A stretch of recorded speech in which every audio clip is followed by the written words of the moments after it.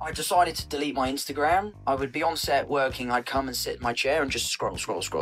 It was becoming a problem. I was just obsessed with it, and I was obsessed to find out what they thought about me. So I decided to, I was just obsessed with it, and So this person quit social media like it's a drug. But wait, is it actually?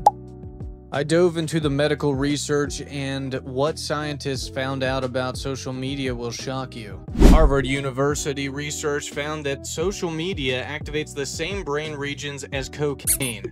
Scientists describe the dopamine response as similar to a syringe injected straight into the system.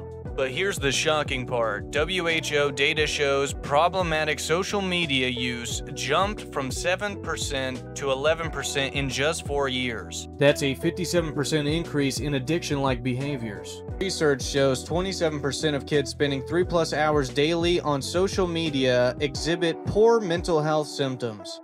The science is clear.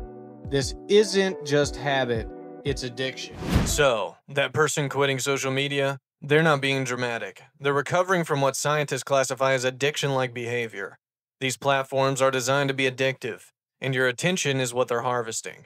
The research says the solution isn't more content, it's recognizing the addiction.